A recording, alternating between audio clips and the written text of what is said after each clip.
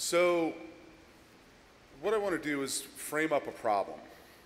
I've gotten up here a few times now, spoken about Netflix and what we've done over the past couple of years for deploying infrastructure.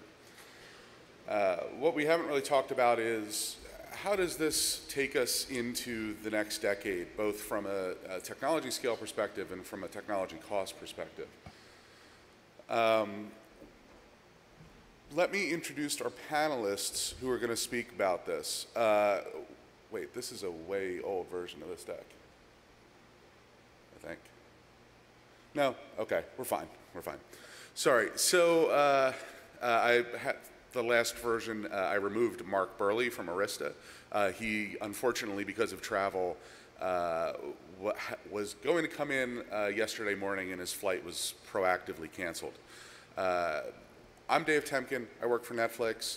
Up on the stage, we have Craig Pierantozzi from Microsoft. If the original version of the talk that was posted had VJ Gill, yet another travel casualty, but we're happy to have Craig. We have Mr. Richard Turkbergen, or Steenbergen, depending on the poll results that will be announced later on, from GTT. We have Kevin Wollenweber from Cisco. And a last-minute addition, you just heard Russ speak. He might have some good insight as well for the panel, so kind of standing in for Mark. Mark. Oh, it's that kind of morning. So I want to be clear about one thing. This panel, there's a reason why we have Cisco up here, and we originally were going to have Arista up here. I invited Juniper to speak up here. This is not to attack vendors. We're not saying your stuff is too expensive in that your margins are too high and how dare you charge as much as you do and yada, yada, yada. This is a technology problem. We think vendors can help us one way or another. And so what we really are focused on here is figuring out what the long-term answer is depending on what buzzwords we want to apply to it. This is not in any way specific to any vendor. And I really do thank Cisco and now Ericsson for coming up here. So from a background perspective, we began our project where we installed our big expensive routers approximately 2 years ago. We've got about roughly 100% of our traffic just below that on our own platform at this point. We've rolled out at this point 18 terabits of network and server capacity around the world. A quick map of where we are. So this is a scale drawing of one of my colos. You may have heard of the internet and you may have heard of House of Cards, and then there's also the content that you'll at some point today complain to me about. There's not actually a lot of complexity here. In reality, that's what it looks like. So it's a big expensive router in the middle of some transit and some peering and some servers, and that's really it. There's multiple of these, right? The scale is really just how many of these we deploy. And that's where the cost driver is. Things like power and space and the actual hardware is what drives the cost and the complexity. So we recently, since the last time I presented in front of the NANOG crowd, introduced an even more dense platform for delivering bits, which means that I can deliver 40 gigabits of traffic, nearly 40 gigabits of traffic from 1 U of rack space.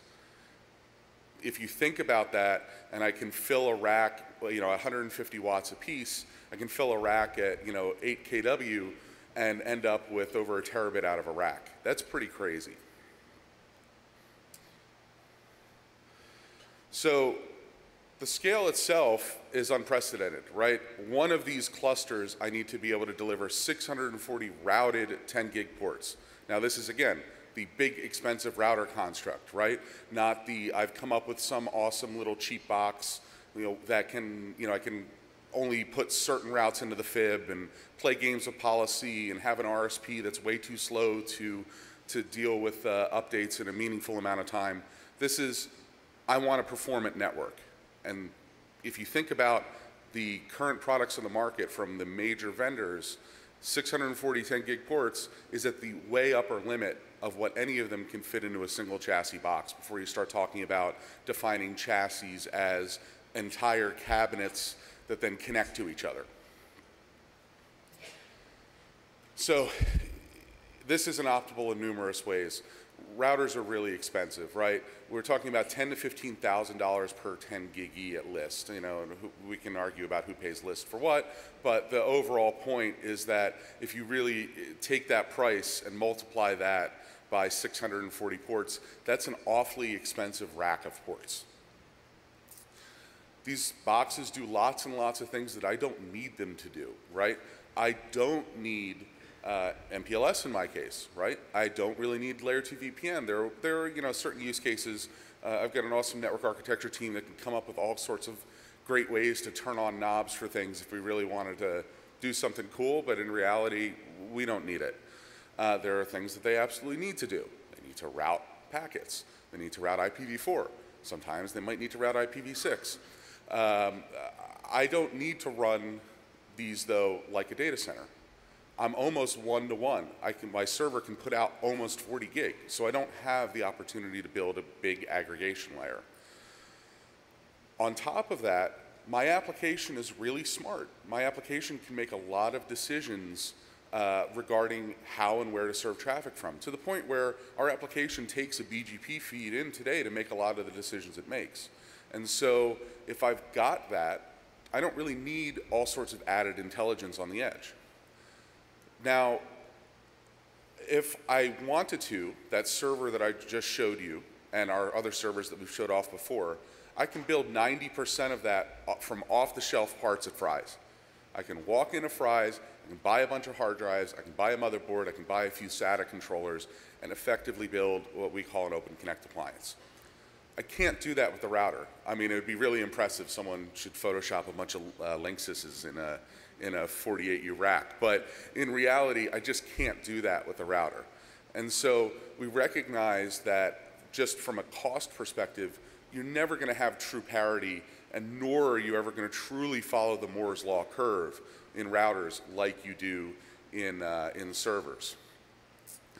And on top of that, these boxes are getting harder and harder to cool, right? We've gone from basically having a 5 kW rack be more than enough to deal with whatever router you could throw at it.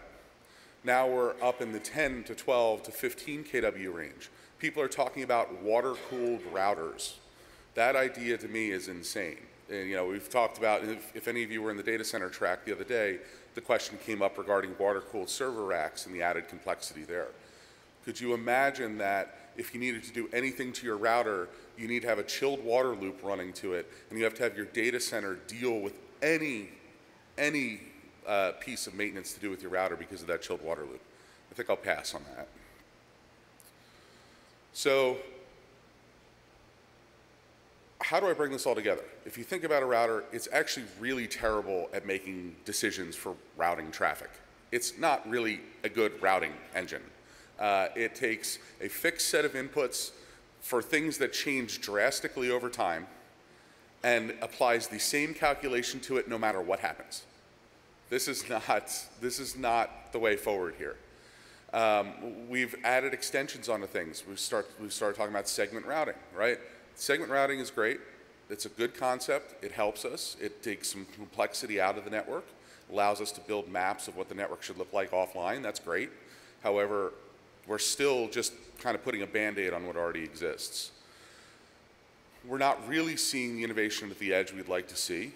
And when you think about what a router is doing, none of what it looks at has anything to do with the actual performance of a path, which is what most of us, at least in the content world, are concerned with.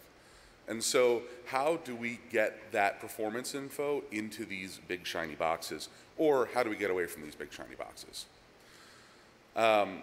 If you think about it, you know, my network is way greater than 50% of my server cost. I don't need MPLS, I don't need carrier Ethernet, I don't need IPv6. Anyone? No. I don't need layer 3 VPN, and I don't even really think I need a full-scale FIP. So I posed this question, but I'm going to actually wait, let the other panelists present first, and then we'll hopefully have an interactive discussion with the audience about that. I'm going to ask you to not use buzzwords like SDN, big data, the cloud, or big data in the cloud. And so if you could just avoid those in all of your responses, that would just be fantastic. Thanks. You get the next deck.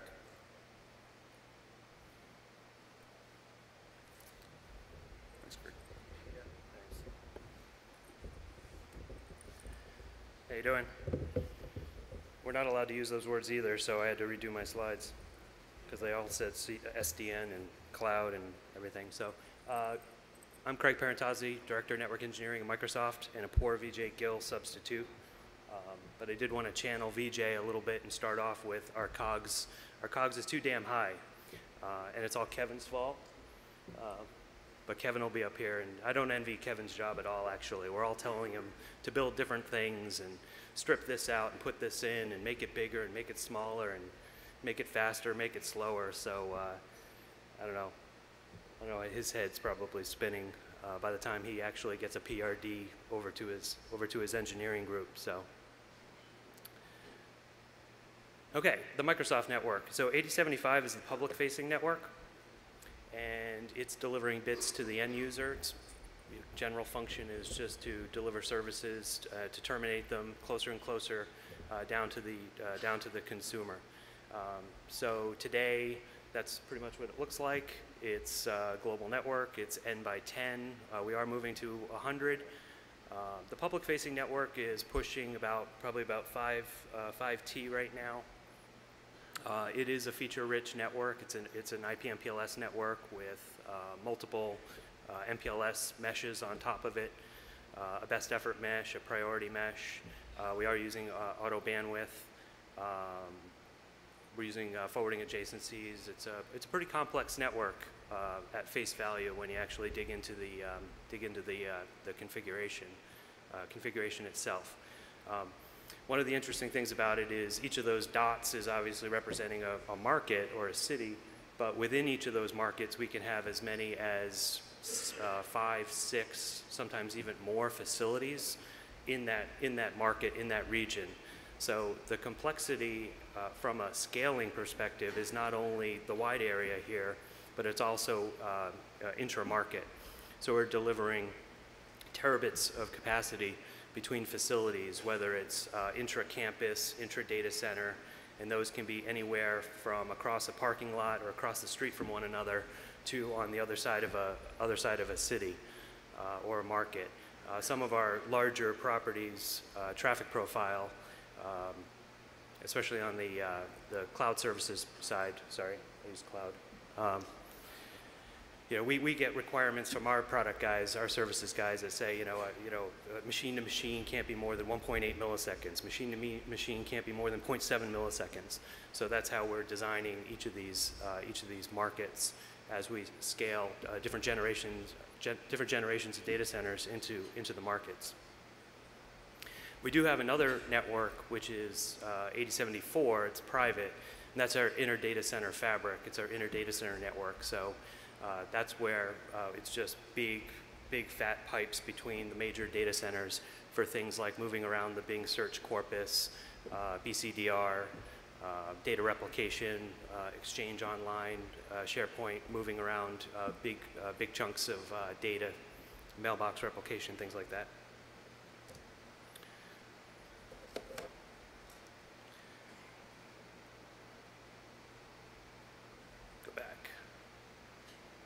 Okay, so the topology inside the data center themselves is actually a 3-stage folded cloth, a fat tree. And the advantage we get from this is the horizontal scaling. So a lot of the applications demand non-blocking east to west bandwidth because a lot of the application components are actually spread out amongst a large number of servers. And not only are they spread out amongst a large number of servers, but also like I was saying before, in a particular market, the components of the application actually might be distributed amongst locations within a market. So the machine-to-machine traffic actually might be talking across facilities within either a campus or a region or a market. So we're able to do this obviously with the dense commodity hardware. We're trying to build larger networks out of smaller components, simplify it, reduce the variability on the network, get the economies of scale and the stat mux of a Clos matrix and the aggregation that it gives us with the oversubscription, and then thereby reduce costs that way.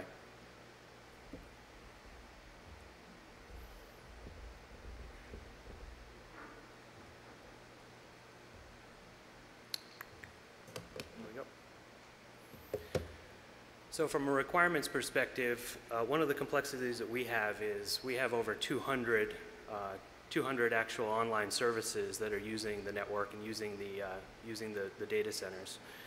So from an application standpoint, we have to take into account a pretty large set of requirements, whether it's the social media, it's the Bing web index and moving around the search corpus, the targeted advertising, the Bing imagery, so moving the maps and the imagery around,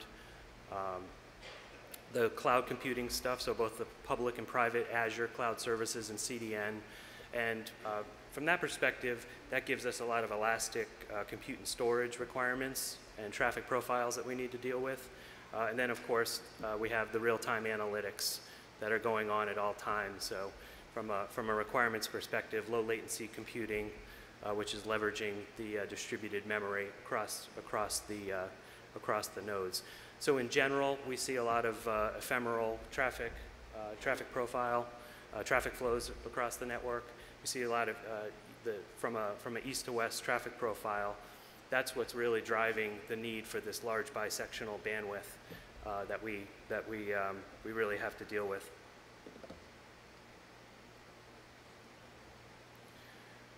Okay, so what are we seeing on the trends? So I think this is going to, Kevin's going to come up here and pretty much, oh yeah, I think he almost has the same graph as we do, which I guess that's a good thing, that we actually see the same thing. So what we're seeing is when we are mapping the costs on the network inside our data centers, we're seeing those costs shift over time from the silicon over to the optics and the cabling infrastructure that we have to put together inside and between all these facilities. So the switching costs themselves in the fabric layer, those are continuing to decline with silicon economics, but we're really not seeing that being reflected, or at least the curve being as steep from a cost compression or unit cost compression side with large feature-rich core routing nodes, routing devices. And then, like Dave said, power and cooling on these large network elements is a huge problem that we're facing. Even as the power per bit goes down, stacking chips on boards, building larger and larger routing nodes is actually the total power is going up. And when you're getting past 10 kW, 12 kW, it really causes a lot of challenges, not only in our facilities, but in third-party facilities where we're trying to drop these nodes into.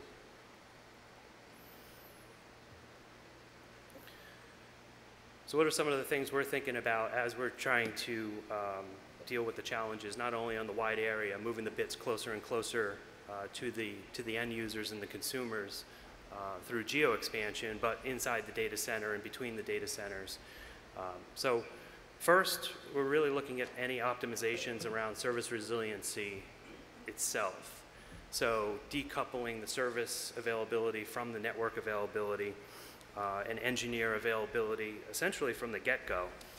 So if you start with the premise that equipment failure is a constant operating condition and you look at it as a software opportunity, you can really start to do some interesting things with migrating workloads around under failure and maintenance conditions.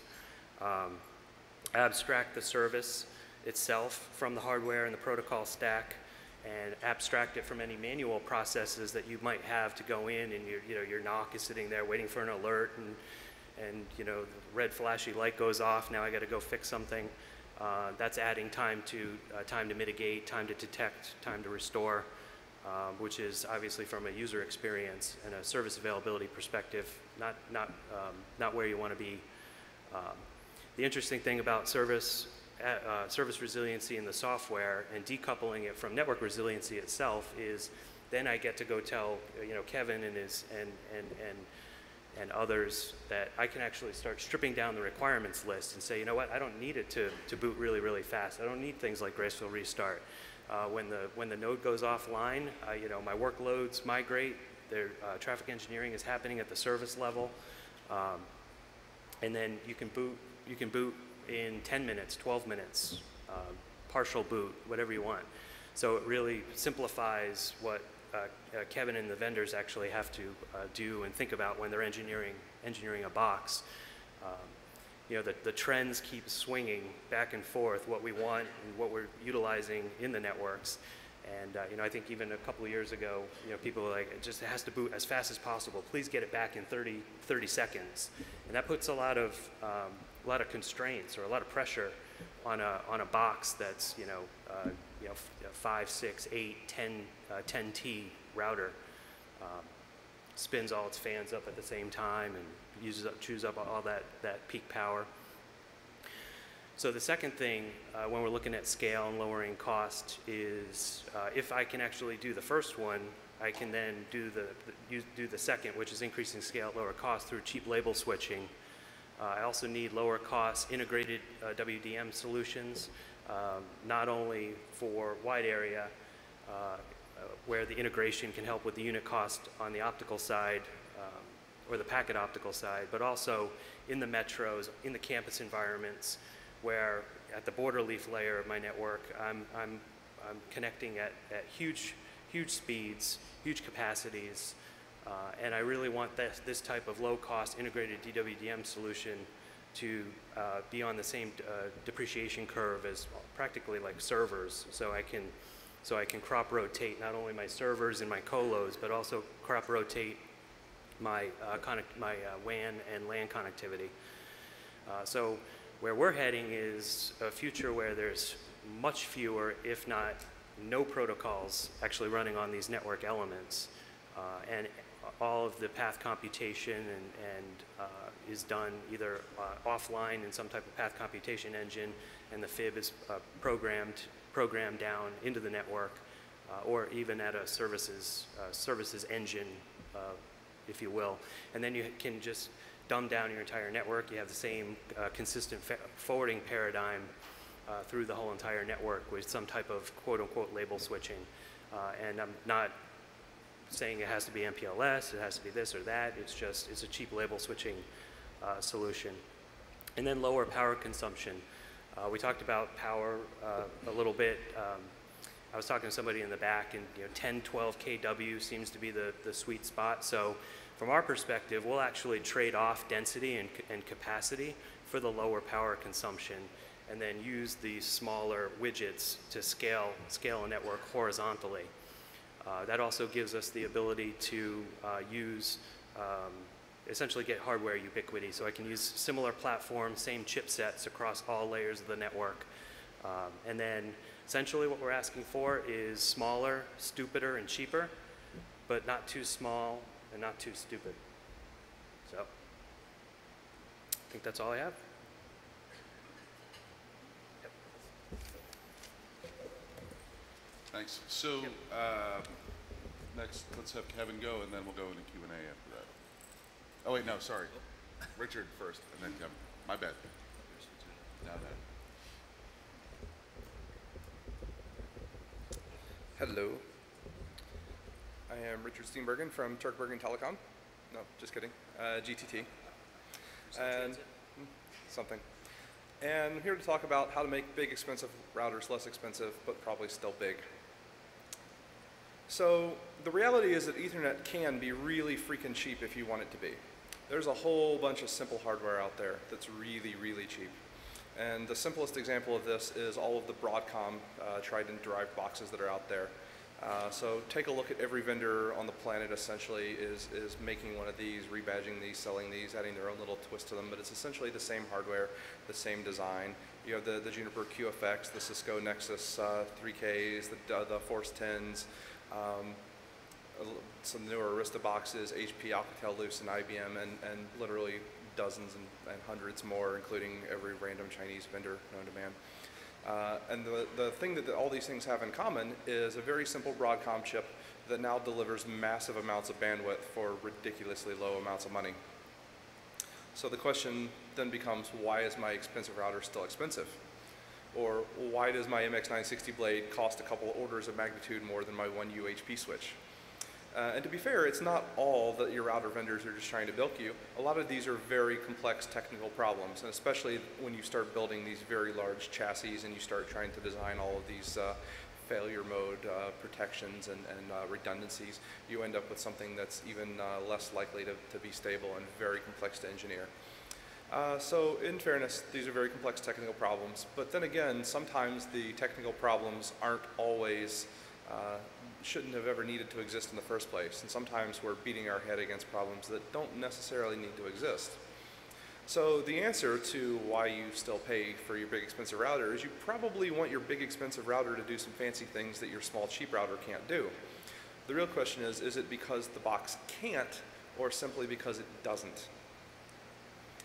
So here's an example of something that's missing in the product space, the case of core MPLS switching. There's a lot of networks out there that would benefit greatly from a dedicated core that really was dumb. Didn't need to carry a big fib, didn't need to do deep packet processing, anything. All it needed to do is MPLS switching. And in terms of hardware, it's actually ridiculously easy. In fact, that was one of the reasons that MPLS was designed in the first place. You're doing simple exact match lookups, you have very little state, there's very simple headers to parse, you need a very small fib. There's all kinds of reasons why the hardware could be able to do it better. And in fact, a lot of the commodity hardware that's out there today actually can do it. So the question is, where's my cheap MPLS only core platform?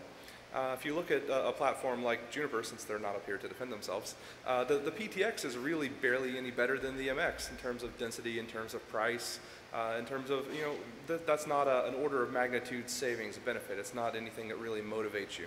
So the question is, why do I need to buy this $1 million core box if I could do something like that with a $1,000 cheap box and the hardware can support it?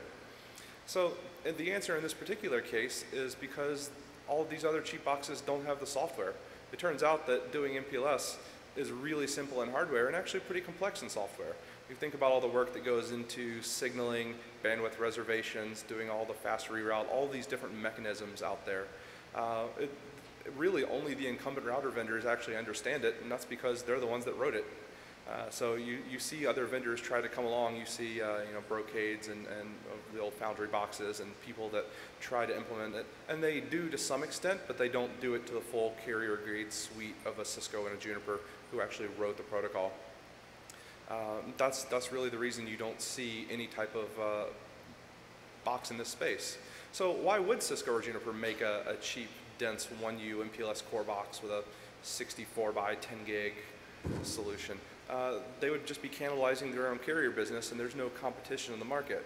And like Dave said, we're not here to bash on these guys, but we're also here to look at where are there areas of improved competition, where are there ways to solve the problem in non-traditional ways instead of just trying to throw more power and rack space and cooling at it.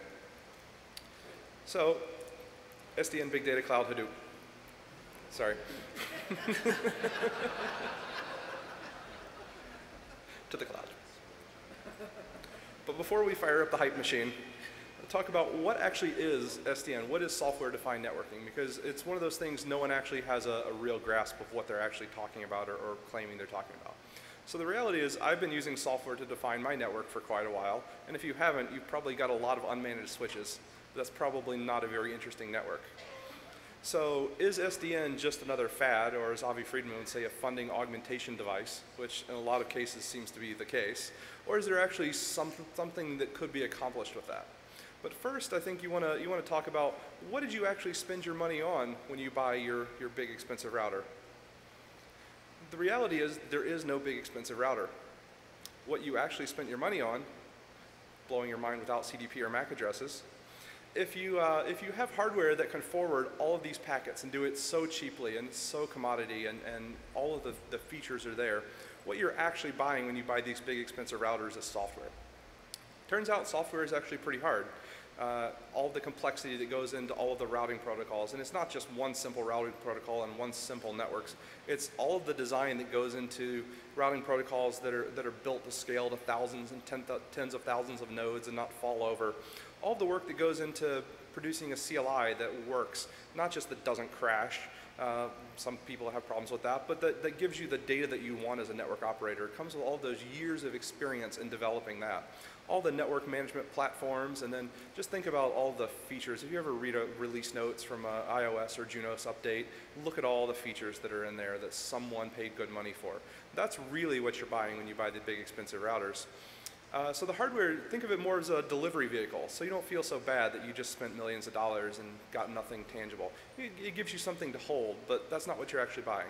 Or to use the example from Atlanta, it's like grits are a delivery vehicle for butter and salt. So why do we actually care about SDN? Well, it turns out that some people are good at some things and not so good at other things and try not to act shocked. But if you look at the commodity silicon manufacturers out there, it's interesting that we've hit a state where people can now produce ASICs for literally hundreds of dollars that can do tens or hundreds of millions of packets per second of lookup, but they can't write a good CLI, or they can't write a routing protocol, or they can't even make the box stay up without crashing. Meanwhile, you have a different set of people with a different set of expertise. You have people that know how to write software, know how to write routing protocols. They couldn't fab an ASIC to save their lives. And the interesting thing about the incumbent router vendors who most people buy from is those are the people who have managed to master both. They've managed to hire the right people, acquire the right people, and make sure that they offer both, and that's what you're paying for. You're paying for a reliable router that gives you the features that you want. So what SDN is actually about, it's not about centralizing the intelligence or any one particular method of implementing it. It's really about the threat of getting these two groups together in a way that isn't under the incumbent router vendor. So, is there an actual SDN product out there that will revolutionize anything? If it exists, I haven't seen it. People throw SDN around a lot, and I always take it with an extreme grain of caution. But I want people to think that as a concept, there's actually a lot of merit. Because what you're really trying to achieve is that merging of the two groups. You're trying to break down the wall of the people that make the hardware can't talk to the people that make the software and come up with a reliable product that competes in a way that is outside of what the traditional space is. So maybe someday soon, you'll actually get a slightly less expensive router. Probably still big. Thank you, Richard. Kevin, tell us how you're going to fix this. Perfect. All right, so I'll just jump right in. My name's Kevin Wollenweber. I'm the Director of Product Management for the high-end routing products at Cisco. So I've been building, I guess, the big expensive routers for the last 15 years that everybody's complaining about. I didn't want to justify why they're expensive, why they're big. I think there's a lot of technology reasons that I'll get into now. But you know, what I wanted to kind of talk about was some of the challenges that we see in the high-end routing space, some of the ways that we are attacking it and trying to make products cheaper.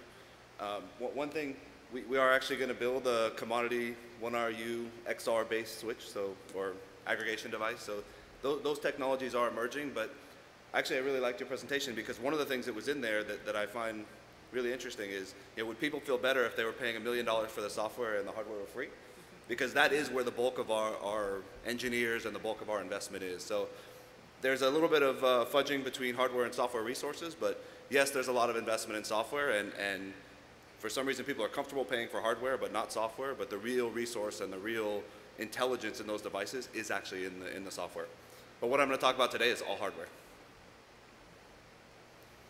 So I'm a product manager. I've been doing this for 17 years. You know, one of the biggest problems we have is looking around this room and taking input from every single person in this room, consolidating it down to a common set of features that it makes sense to put into a routing device, and then delivering that to the market. So you guys are probably mostly, if not all, engineers. Engineers are really smart. You could probably, or at least my engineers, can build anything. If I tell them to build a box that looks like this, that's this big and takes this much power, they can build it. The challenge I have is taking all these requests and kind of consolidating them down, mixing that with the technology pieces that I have to work with, and delivering something to market. So one of the things that you can help with, and I think the presentation from Dave and from Craig and everybody else helps me a lot in that I understand what the requirements are. I think one of the challenges or one of the things that we have to look at are technology optimization points. So the products you're deploying today are the products that we defined 4 years ago. The products you're going to deploy tomorrow are the products we defined 2 years ago. And the products we're defining today are the products you're going to be deploying in 2015, 2016. So stuff like this, meetings like this, you know, you guys after this meeting bashing me when I'm stuck here in the snow for 2 days, that's where we get these requirements and that's where we define these products that are going to be delivered over the next couple of years. So I agree that cores are leaning out. I actually don't like the definition of core and edge and aggregation and peering that we defined 25 years ago when we started building routing. These are all shifting. The architectures are shifting and the needs of those devices are changing. So good solid input from you and me actually taking that down and working that into product requirements makes a lot of sense here.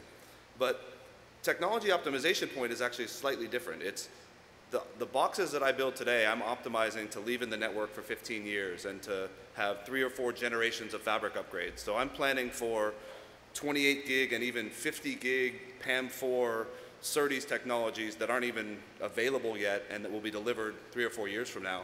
That's built into the devices that you're deploying today.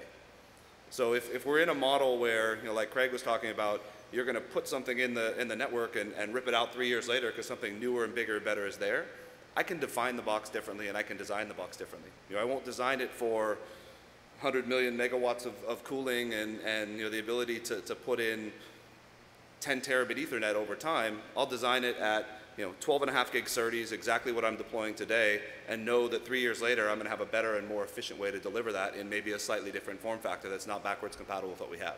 So that's part of getting product requirements in and technology optimization. This is one that 10 years ago when we were working on GSRs and early CRSs, we didn't really worry as much about.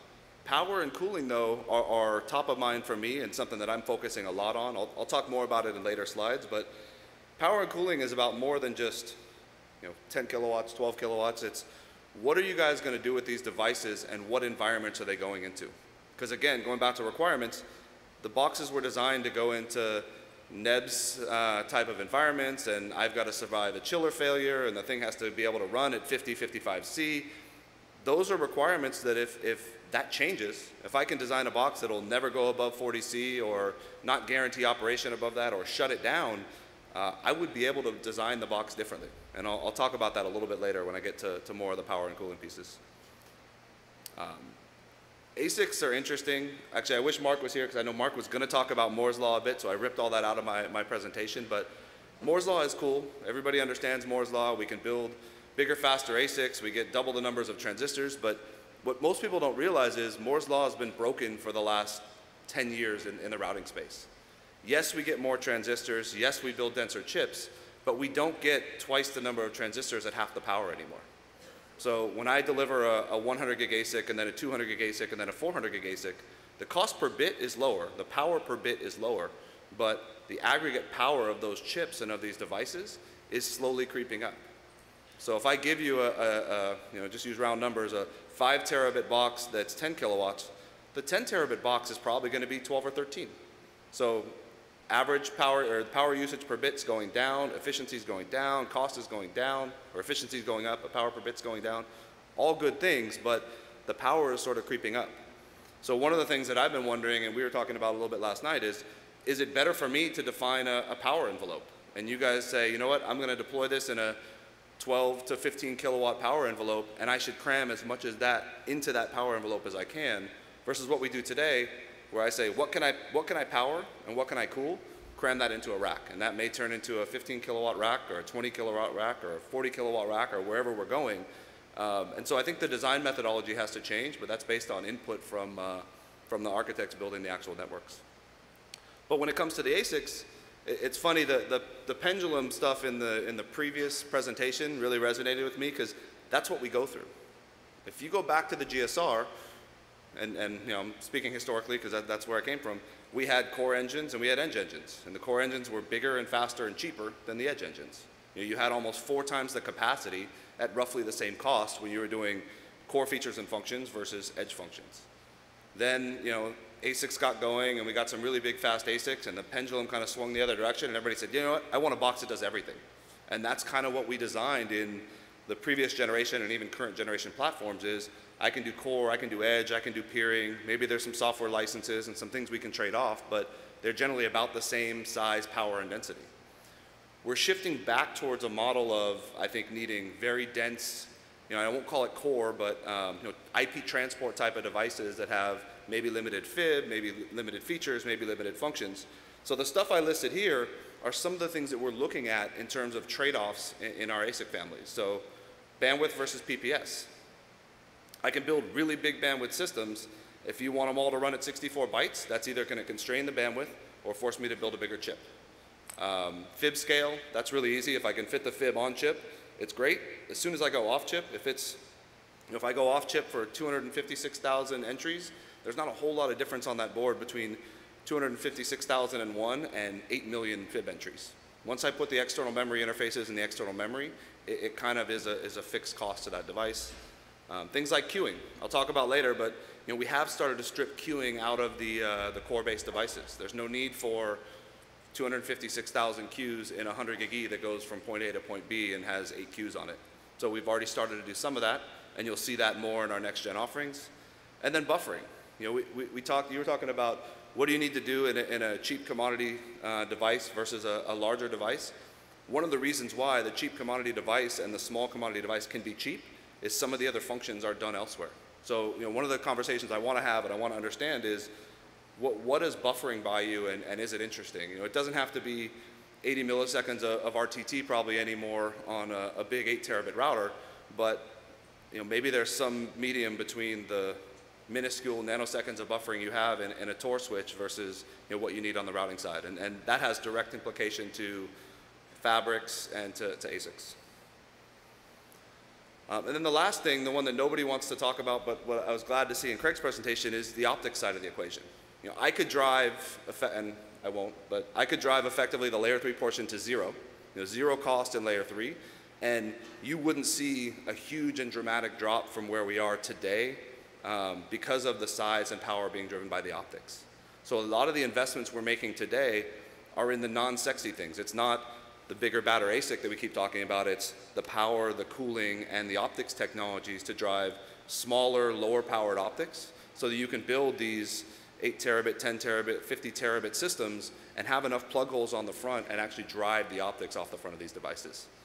So that electronics are in the ASIC domain, they're in the silicon domain, and we can get Moore's law and leverage it and drive that orange curve down. Optics are taking these step functions down, but they're inherently different technologies. So I think a lot of the investments, I'll show you one slide later, but a lot of the investments we're making in silicon photonics allow us to take some of those optical components into the silicon world and leverage that $300 billion silicon industry to drive Moore's law and actually to drive the optical components to better size, to better power, and allow us to build these dense devices. So a couple more slides just kind of on the hot topics and where we're going, and then I'll take all the tomatoes and knives in the back and everything else. So silicon is growing. I kind of lied to you before. Moore's law helps us. We have a 200 gig NPU now. We're building a 400 gig NPU, and we can continue to see that scaling to 14 nanometer and 10 nanometer and beyond. But it's creating this paradigm where I can build this chip and I can pack a bunch of stuff in this chip, and this chip is so low power for its density that I stack a bunch of those chips onto a board. So the unit power is decreasing, the power per bit's decreasing, but the total power of these devices is starting to go up or continuing to go up. And because everybody will say, I want to build a smaller power or a smaller router, I want lower power, I want lower cost, but actually I still kind of want it to be really big and really dense. What we do is we just pack a bunch of silicon onto that device. So the current shipping product that I manage called the NCS, it's got a terabit line card, and it's an 8 terabit system. I could have built a 4 terabit system at half the power, but instead I wanted to cram as much capacity on there as possible because we're in this bandwidth war between my friends at Juniper and Alcatel and everybody else. We're building the biggest, densest routers we can build because that's the direction we've been given from the field and from the customers. So if that changes, then we're more than happy to oblige and move things around, but that's one of the constraints that we're working under. This is an interesting one to me because it really focuses on that environmental part of things. So this is not actually a router problem. This is a noise, power, cooling, and colo problem. So this is a router. It's actually irrelevant which router it is. This shows what a router does at 25C and what a router does at 50C. So this goes back to the comment I made before. If I need to design a device that goes up to 50C and handles every chiller failure possible and runs through a nuclear war, the chart on the left shows the power draw of the line cards and the fan trays and the switch fabrics and power supplies and route processors and everything else. And so you see the bulk of the power of these devices is the silicon. It's the line cards. It's that 78% number there. That's actually where we want it, because then my focus can be optimizing the power of my ASIC. I can build these leaner architectures we've been talking about, shrink the power of the ASIC, and either build a 10 kilowatt box that's twice as dense or build a lower power device. But the problem I have is what happens when we move over to, I think I have a pointer here. When we move over to the 50C thing over here, if you look, the fan trays in this example drew about 7%. The fan trays in this example drew about 18%. This actually gets significantly worse depending on the architecture of the device itself. So you might see upwards, I've seen some devices that are upwards of 25 to 30% of the power draw of the device is just spinning the fans faster to cool that device. If we can solve that problem, again, we can either build lower power devices, or in that same power envelope, we can build really dense devices. So that's something we've been trying to solve for a while now. And then this is just a historical view of that, kind of looking back at the CRS-1. And remember, there's now 3 different generations of CRS. There's 1, 3, and 10. This is the box that actually shipped in 2004. And you can see that only half the power was used to drive the line cards. The rest was cool, and this is at 50C, cooling the device and the power efficiency of the power supplies and the fabrics. We've done a lot to decrease this in the current generation devices. And this is all looking at the 50C numbers. So you can see that we've gone up about 12.5 times in capacity over the last 10 years. And now we're doing, over 70% of that power is driving the line cards. The cooling as a percentage is roughly the same, but we've been able to obviously use higher efficiency power supplies. We've shrunk that fabric piece down. So we're optimizing the pieces that we can, but this gives you a good sense of looking at it. Like, it doesn't make sense for me to build an RP that's maybe a smaller CPU or less memories, because it really doesn't affect the overall number. The focus really has to be around cooling the device and the line cards itself. This is more of a marketing slide. I apologize bringing it into this, but the point of this is what we're starting to build now in the ASIC front, the stuff we started defining 2 years ago, are families of ASICs. So this, although we call it a chip, is actually a family of network processors. We have 2 versions of this 200 gig chip. We have one that has 256,000 queues and does full HQoS and edge queuing and everything else. And we have one that has 8,000. So we saw this trend 3 or 4 years ago when we started defining these chips. We wanted to build leaner silicon for the core. It's definitely not as lean as what you guys have been talking about and what we see happening over the next couple of years, but we've pulled out things like some of the queuing structures. So you're starting to see these families of chips that we can do high-end, lower functionality, core-based functions, higher functionality, edge-based functions, but with a common packet processing engine in the middle, so I can write the code once.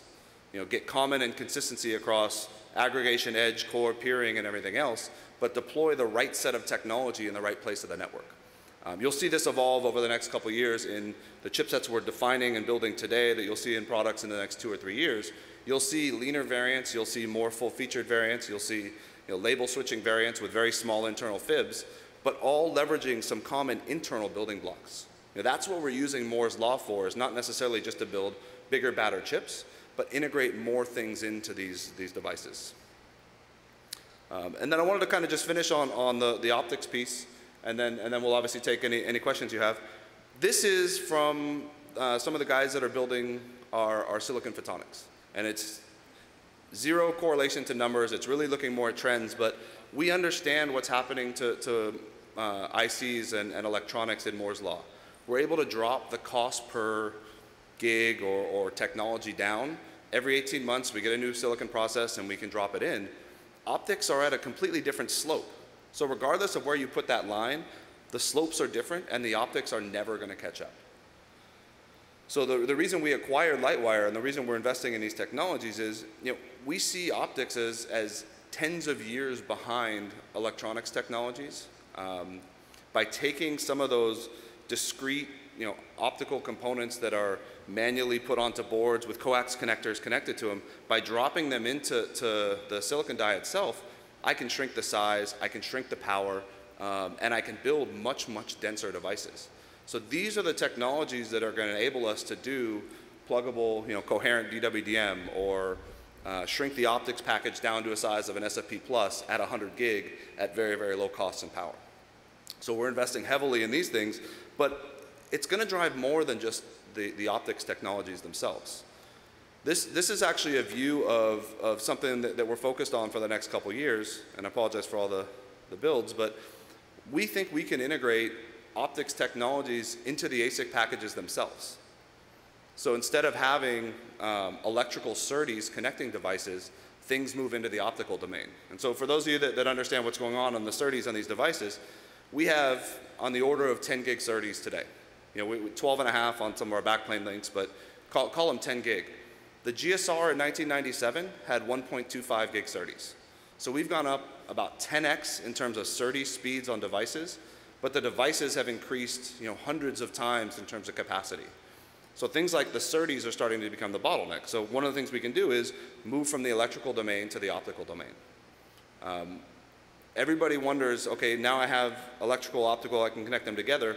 My current generation routing devices are going to change. One of the things Dave asked me to talk about was, how do I make sure I'm investing in a technology that's going to be around for the next 10 years? We can utilize these IP or these electrical and optical integrations for more than just replacing backplanes or replacing optics. So I wanted to end on a couple things that we're focused on just to show how these technologies can integrate into even your current generation devices. This is what we call a slice in our data path.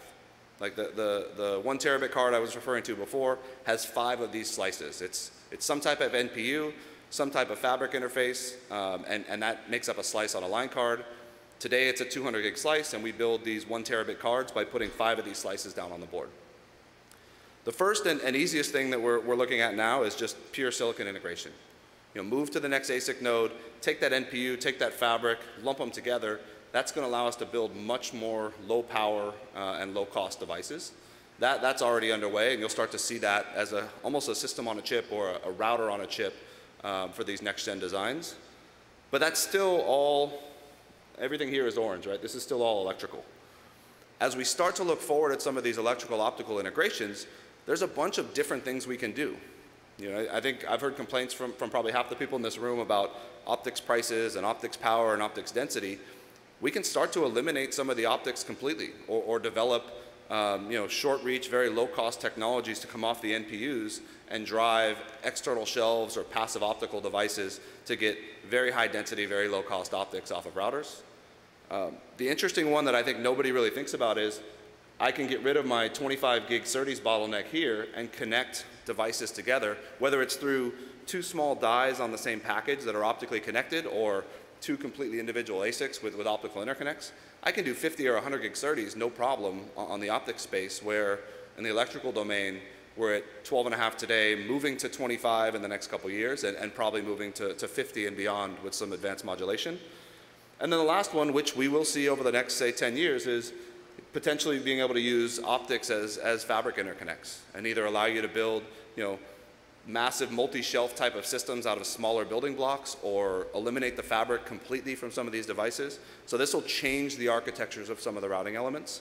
But the other 3 you can work within even our existing architectures. So I crammed a lot in. I see I have about 6 minutes left, so I'll kind of pause now and take questions. But I think most of us will be stuck here for at least the next 2 days. So find me in the hotel or in the bar or something, and feel free to ask me any questions you want. Thanks very much, Kevin. Yeah, so what I'd like is obviously some audience Q&A.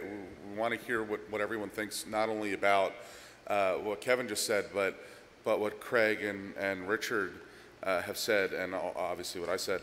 I guess the first question I'd have is for Kevin. Are we being, penny wise and pound foolish for thinking about we want a 10-year roadmap in a device we're deploying versus just being able to being willing to rip it out after, say, 5 years and completely replace it? So I think a couple things. I think we've been looking at that for a while, and remember, we're building routing devices for everything from the Netflix architecture you're talking about to large service provider architectures that don't change for 10 or 15 years. So I think we need to build devices that last at least a couple generations, no matter what, because we have some people that are going to want to put all 3 generations in, or we might have some people that let's say Netflix misses the first generation of a box, you're going to catch that second generation. So I think we have to have some flexibility, but I think there is some merit to how long these devices need to live, and maybe instead of 20 years and looking at exotic technologies that are 5 years down the road we don't understand, maybe we look to shorten that a little bit, lower the cost of the device. If the cost of the device is lower, I think that plan works better. If the cost of the device is more, you want to sit it in the network and leave it there for as long as you can. So I think there's some of both, and you'll see both in different types of providers. I watched someone rip a GSR out in Ashburn about 3 months ago now, and it was actually slightly sad but gratifying at the same time, I have right? the same problem. I also still see 7500s in some of the pops I visit, so. I believe it. Richard, can I call you Richard, or do you prefer Mr. Turkbergen? Either way. Okay. So if we think about open flow, open daylight, open big data in the cloud, open whatever, do we need another standards org to attack routing for what you just spoke about? How do we actually move that forward? Well, I'm not sure that you need a standards org, but it's really unclear where you're going to go with SDN. Right now, it's the promise, the possibility. There's no clear direction as to who is going to come up and say, I know how to write this routing protocol, I know how to write this CLI, I know how to give the features that you want, and then talk to the hardware. That's, I think, where all the effort needs to go, is figuring out the business case for that. Okay. And Craig, the big question that's on my mind is, what's it like to work for VJ? No? No comment. Okay. Can I have his question? Yeah, can you have his question? You can have his question, sure. Now, so if you have a good answer to this question, why not? The only thing I would actually add to that is, whether we need a new protocol or not. I think we need to kind of look at SDN and some of the use cases for the data center or software orchestration or WAN orchestration, whatever we're calling it. And if we just look at it like centralized packet forwarding control or service control, I think we can actually accomplish a lot of our goals and objectives, hopefully without inventing something new, because there's plenty of technologies and methods that we can leverage today to actually get us where we want to go if we're just thinking about it like centralized control or packet forwarding in general. You mentioned in your presentation, you're starting to move the 8075 backbone to 100 gig. What's the biggest blocker there from your perspective? Power and space. Yep.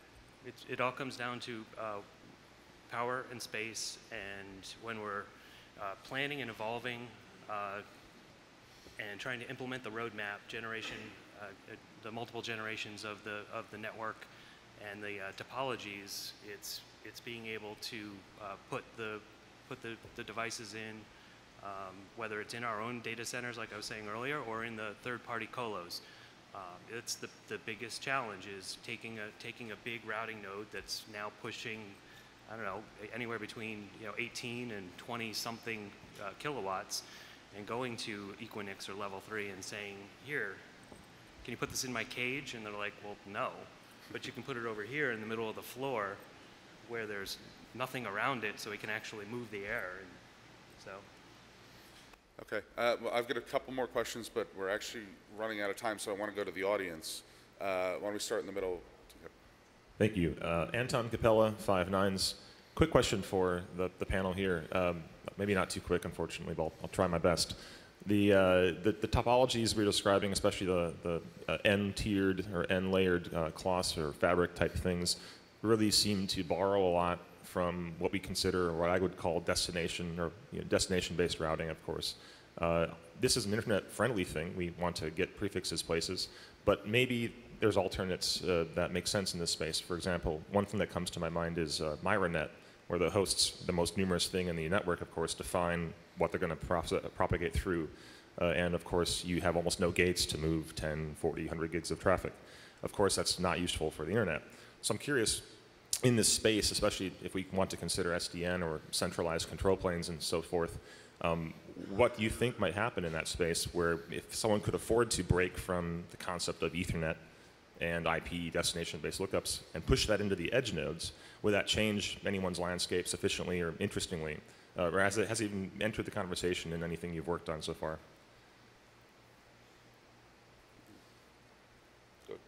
More for Cisco, I guess. Yeah, I had a feeling.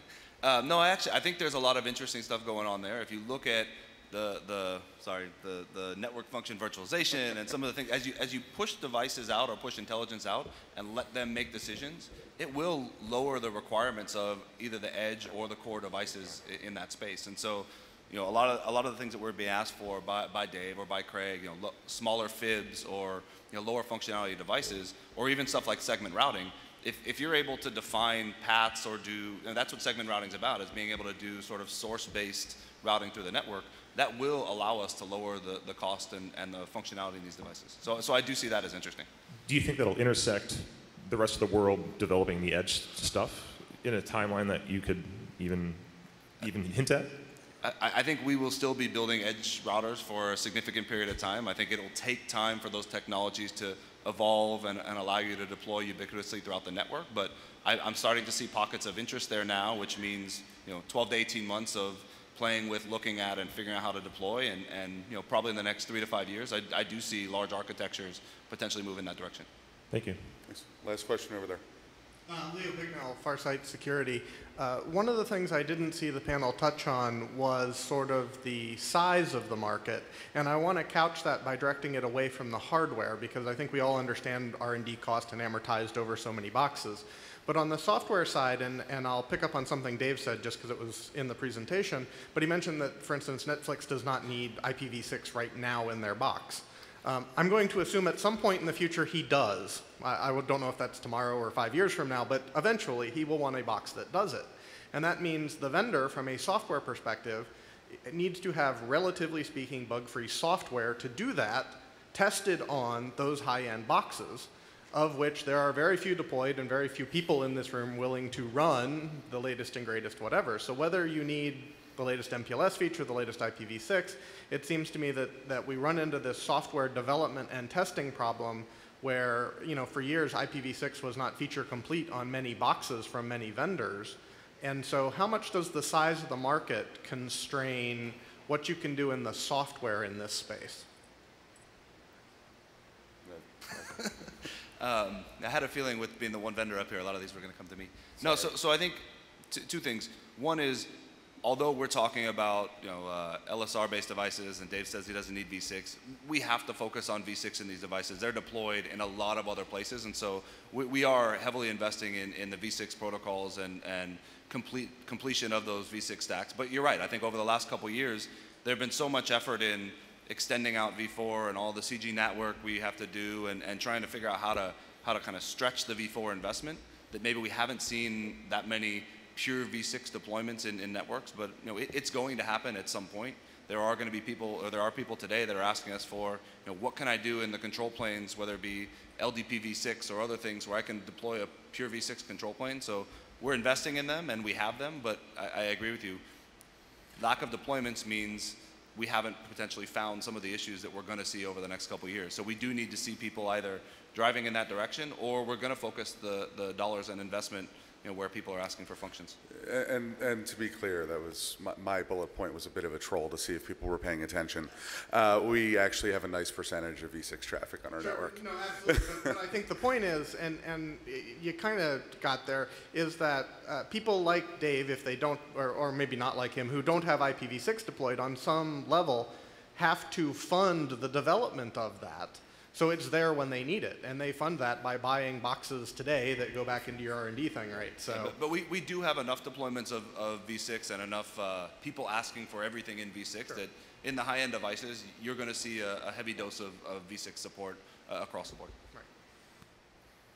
So the one other thing that I would say is, you know, Craig's number one issue is the power and density in space. My number one issue is probably software stability, with power and density being number two. So to Leo's point, when all of us are out there asking for features, asking for weird, bizarre features that apply only to us, that make the software ridiculously complex, I think that's probably the biggest driver to us not getting what we want in a timely fashion. Absolutely. Yeah, I think the funny thing about that is I would almost, complexity is good. It drives, you know, vendor differentiation. It allows us to do things that potentially you don't have in other devices. But the simpler I can make these devices, the more solid I can make it, and higher uptime, better resiliency, and not going down. Those are all good things for us, because then my support load on the back end goes down, and I can actually spend more engineering resource on features, functions, or stability and infrastructure. So I'm fundamentally completely okay with simplifying these places in the network, because it allows me to invest in potentially other areas or hardening the infrastructures of the devices we have. So it makes sense. Give the last word to Taz. Yeah, last thing I'll say about that is, you know, the point about the size of the market and where the vendors are investing is a good one, because one of the things I was saying, it's not that these features and functionality, or the functionality itself, goes away. It's just that we're saying, if you can fund a big development shop and you have a bunch of software developers, you can actually move that into a software development shop, do the ROI and the cost benefit analysis, and say, I can do it at the application or the software layer better, faster, cheaper, and iterate on that. And then that gives me the ability to dumb down the network device. Kevin might have a long tail in this room of people that still need him to develop those features and functionality. So it's a trade-off. Well, thank you very much to my panelists. You guys did a fantastic job. I really appreciate the candidness from everyone. Again, sorry that Cisco ended up being the target. It was never the intention, but thank you very much. And thanks, Taz, and thanks, Richard.